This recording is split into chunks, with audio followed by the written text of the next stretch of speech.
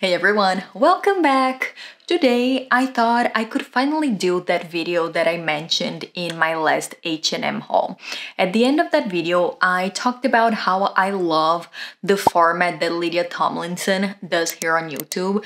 She calls them roundups, so basically going into a retailer's e-commerce, she sort of talks about the pieces that she thinks are worth the money, things that might be in tune with her style and with her audience's taste, but she doesn't actually buy the things. On one side, I think it's very smart financially because you can get into a rabbit hole of buying a bunch of things that you don't need when you're creating content, but it's also so much more smart in terms of space, in terms of keeping the pieces that you have, things that you actually wear, and I wanted to do the same thing. So here I am copying her unashamedly. And I asked you guys on that video which brand you wanted to see. I mentioned that I loved Banana Republic even though I cannot shop it in Europe, and you were all very excited about that idea, so that's what we're going to do today.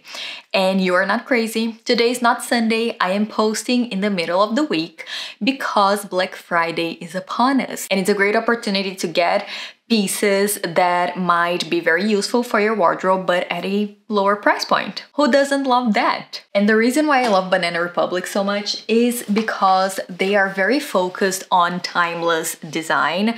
You will find that they have a bit of a more elevated, kind of sophisticated style to their looks and to their pieces, but the prices are also very good. So let's start. I would like to begin by our favorite category of product during the fall-winter season, which are sweaters. And I can already spot a winner. This is the Lenda Merino sweater. Oh, this is so pretty. It has everything that I love in a sweater. The mock neck, you guys know, is my favorite neckline in a sweater because it allows you to throw on a scarf, throw on a necklace, do a little bit of layering. How many times do I have to say the same thing? It's great because it covers your neck, but it doesn't bunch up around it. So it looks a little bit cleaner, a little bit more pared back. Also amazing, the feature of the billowy kind of puffy sleeves. I love this effect in a sweater because unlike a unstructured fabric, it just looks a bit heavier, a little bit more high quality, and it adds some element of ethereal energy to something that could be a bit bulky, but in this case it looks light as air. Gorgeous, the ribbing on the knit, and I just love it. The length of it is also great because it's that happy medium between not too long, not too short, great for tucking in, but also great for letting it over your bottoms if you want to. They have it in black as well, but this Malbec red is my favorite. It's neutral enough that it would look great with beiges, with browns, with army greens, with nudes, with blacks, but it's colorful. It's a wintry red, which I love. And Banana Republic is also genius when it comes to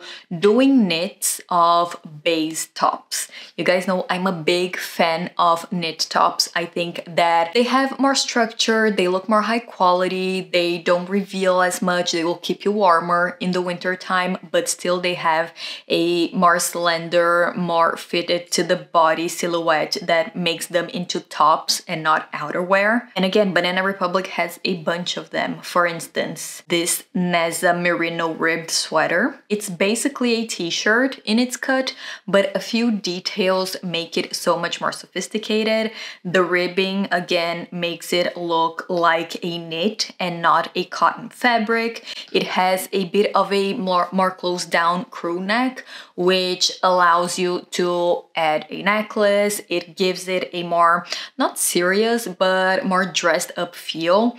The sleeves aren't too short, so it covers most of your arm. So other than also, in my opinion, being a little bit more elevated, it keeps your arms a little bit warmer. And they have it in white, they have it in red, they have it in camel, which is always my favorite. It's a great pairing with more casual looks. For instance, if you're wearing jeans and you want to make it a little bit dressier, you add a knit top and it looks way better. But it also makes sense with more formal styling as well. Same thing with this Franca cashmere padded shoulder top. It just looks so put together. Love that they have so many colors in this as well. And they also have knit polos. I have been talking about knit polos all the time. Why am I so boring? I don't know, but this one is a winner. If you haven't got your hands on a knit polo yet, I think this is a great contender. It looks very well made, very soft. The material seems to be extremely soft in a cashmere, but it's not slinky, it's not see-through. The color options, again, are great. This midnight blue, this magenta kind of berry, beautiful. Also love that the ribbing around the waist is thicker, so you get a higher structure around your belly. Even though you have a bit more volume on the top, everything cinches down in the bottom, which is great. The lady's even hugging an alpaca, which can only mean positive things about this wool. I also, since I'm here, would like to take a look at their coats and jackets, because I do have a bit of an obsession whenever I'm in outerwear shopping mode to look at Banana Republic, because they do such beautiful pieces. Right off the bat, great example. This double-breasted captain's blazer has been on my list forever, and they have it now in this sort of grayish blue herringbone. Wow. This is beautiful. You guys know how I feel about a double-breasted blazer with the gold buttons. It's just my thing when it comes to fall fashion. But this is another level. The fabric looks great. What is this? Fabric from Italy's Lanificio Fratelli Balli. So they mean business. The inside of the lapel is in another fabric. The buttons are gold, but is a pretty gold, like a tarnished, sort of more muted gold, which I like, especially when it comes to the silvery, kind of grayish tone of the jacket. Lapel is beautiful. The fit is a little bit straighter, so we're not talking about that cinched in Balmain silhouette. This is a bit more heritage, great with a shirt, beautiful if you love that sort of British aesthetic that is very timeless and elegant. This one, oh, remember when I did that 7 fall pieces that I don't have in my wardrobe and that I need video, and I talked about how much I want a sartorial bomber jacket, but it's really hard to find the right one, and this Ava tweed bomber jacket is perfection. Again with the herringbone, but here it is done in this espresso brown, beautiful with the contrasting kind of cream, really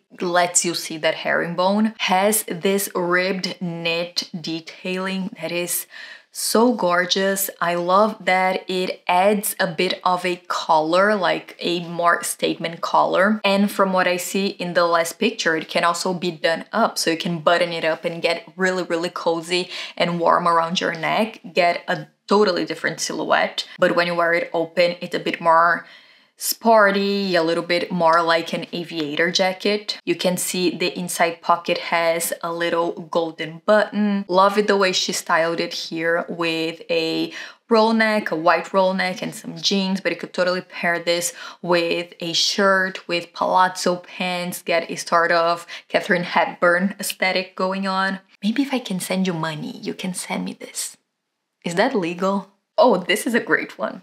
So last week I talked about layering, about tips and tricks that I use to layer here for fall winter. And many of you, or some of you, have pointed out that the tips that I gave maybe weren't exactly geared towards your climate, which made me feel a little guilty. But looking at a piece like this, you see, there's always a solution. If I lived in Siberia and I needed a down jacket or a very heavy duty coat, this is probably what I would go for. How beautiful is this? I mean, it can look puffy if you leave it open, but once it's done up, I think it looks actually quite chic. The shawl collar really helps here because it sort of gives you that reverse effect that a lot of beautiful outerwear has. You don't see a lot of zippers or buttons, which are technical details that can make something very casual and very kind of outdoorsy. The satiny surface of the fabric makes it look a little bit more luxe, a little bit more high-end. We do have solutions here on this channel. One thing that I always like to look at, and this is a bit counterintuitive because I think when we are talking about fall winter, we immediately want to see jackets and coats and knitwear, but I want to see some skirts. Because it's so easy to just throw on a pair of trousers every day and you have your puffy jacket and you have your pants and it's always the same thing. Everybody looks the same, a man, a woman, a lamppost. So by adding a skirt at least once or twice a week, you're just, having fun with it, making things a bit more exciting. You guys know how I feel about pencil skirts. I think that they are a total neutral, a total basic that you need. And Banana Republic is kind of an expert at pencil skirts. They have so many. I know that the Sienna wool pencil skirt is very iconic from the brand. They have it in camel, they have it in navy blue. The camel is great because it doesn't look too sartorial. I think pencil skirts can feel like workwear depending on the style, the fabric, and the color you get it in. And the length is also really important. In this case, the model is probably very tall, so the skirt hits at mid-knee. I would like something a bit shorter. Actually, my pencil skirts, I have gotten them altered to hit just above the knee because I think that gives me more flexibility with the styling and it makes it a little less formal. But the good thing about Banana Republic is that they do have different sizes and fits depending if you're regular, tall, or petite. So that really helps. There's nothing I hate more than seeing something on a model online and then when it gets to my home, it looks nothing like it. So in this case, I think it's very useful for consumers. This is in a wool, so great material. Again, the construction is great. Kind of mid-high waist, which makes tucking things in a little bit easier. But I'm in more of a Zamora plaid mini skirt mood lately. You guys know I have been looking for a leather version of this, like a black leather. But this is exactly the silhouette that I talk about when I mention an A-line mini skirt. I love the way that it's styled here with a little blazer. This would be a great outfit if maybe you work for a not so serious job, maybe a consultancy or an agency, and you're a little younger, maybe in your 20s or your 30s, and you just want to look put together, look serious, but not look like you're older than you are or much older than you are.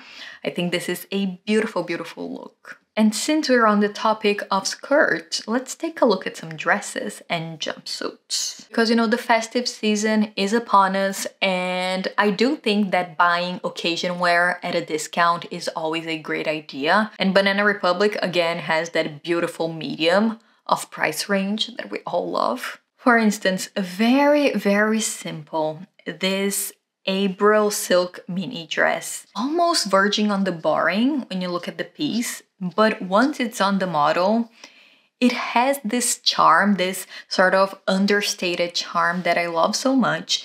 It is long sleeved, but the sleeve has slits, so a lot more movement, a bit of a showing of wrist, which can be, I think, quite sexy and attractive. The fact that everything is very covered on the top is compensated by showing a little bit more leg on the bottom, so you get a very, again, sultry yet sophisticated silhouette. The reason why I love this type of dress is that you can style it in so many ways. For instance, you can wear it like this loose, you could belt it with a beautiful kind of embellished belt if you're going for a cocktail or for a little party, throw on some beautiful statement earrings, maybe some fun shoes. Given that the dress is black, you could pair this with some statement shoes, some fun designer heels. It's occasion wear, but it's something that is gonna work for you whenever you're getting ready and you're late for dinner and you have no idea what to put on.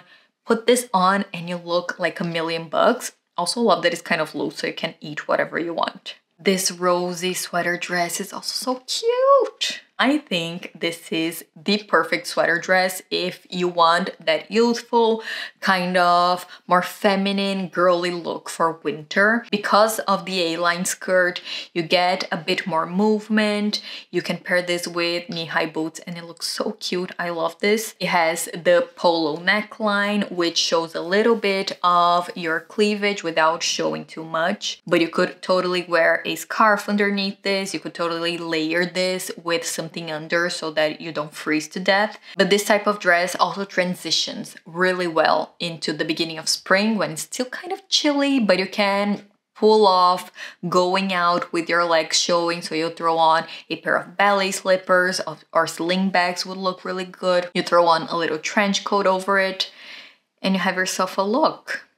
So cute. This is also a great option for going out. Let's dissect this dress, shall we? The Roddy midi dress. The fabric is a rayon, which will give it a lot of movement, that sort of jersey-like quality of something that falls really beautifully, following the curves of the body but not restricting it in any way. It looks quite simple, but I have to say I'm a sucker for one-shoulder dresses. They give off those Greek goddess vibes that not many other pieces can do. The fact that the bodice is cut sort of almost in a V gives that draping a chance to fall where it needs to fall. So it almost goes in a diagonal, which kind of goes along with the lines of the dress so beautifully. Then you have a slit, like a leg slit in the front, which in this case I think is great because one, it doesn't make it too matronly. Two, when you're walking, it gives some movement to the piece. You will show some leg. It is a special occasion, but it's also the fact that the slit and the uncovered shoulder are in opposite parts of the dress. This is one of my pet peeves. Whenever dresses are half naked and half covered, it just doesn't look right. It's imbalanced. It's not harmonious. This makes sense. It's beautifully proportioned. It's a midi that is long enough that it could work for a wedding. It could work for a more formal setting, maybe a beautiful restaurant. But you could also actually pull this off maybe on vacation with some embellished flats. It also comes in black, which might be a safer choice, but I do think that in the purple you can see the details a little bit better. But I would like to conclude this video looking at accessories because I cannot help myself. Let's see. Yes, bingo. How many times have you asked me for the link to my Croc Effect black belt? It's very old. I got it in Brazil maybe 15 years ago, so can't link it. But this comes very close and it looks better quality. So if I could do it again, I would get this one. Lovely boots. This is also a piece you guys ask me a lot about, my sort of suede knee-high boots. But I have to say these are way more beautiful. The ones that I have are from Mango. They do the job. I wear them a lot, but there are a few features from it that I don't love and that this has. Number one, the color. This chocolate brown is everything. I much prefer a brown, like a deep chocolatey brown, to a tan or to a beige. I think it travels better from day to night.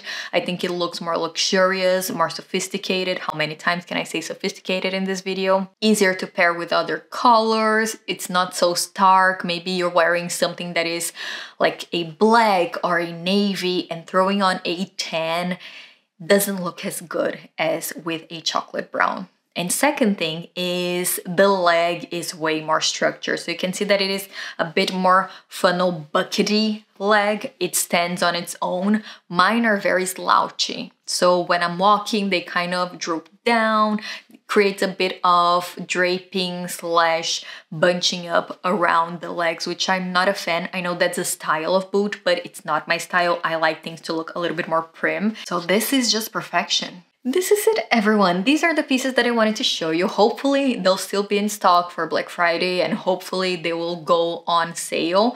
Let me know if you like this format. Maybe I could do it again for the winter sales in December. If you have any stores that you would like me to sort of stock online, I would be happy to. This was way fun. Let me know down below what you think. What are some pieces that you would like to add to your wardrobe? Again, retailers that you would like me to touch upon on this type of video. If you've liked it, if you didn't, I love to hear you. And we will see each other again next time.